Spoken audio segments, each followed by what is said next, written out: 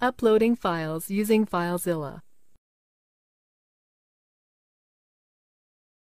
This tutorial assumes you already have FileZilla running on your computer and are connected to a remote server.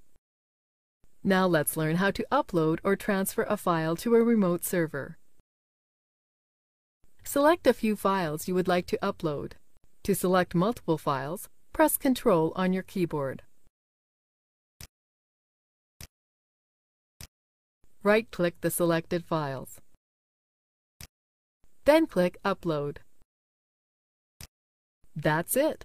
The files have been uploaded to the remote server and can be seen here. Now let's learn how to download a file. First, let's delete one of the files from our local computer that we previously uploaded. Right-click on the file mrteng.log and choose Delete. The file has now been deleted. Let's go ahead and download it. Right-click on the file mrteng.log. Then select Download. That's it! The file has been downloaded and can be seen here.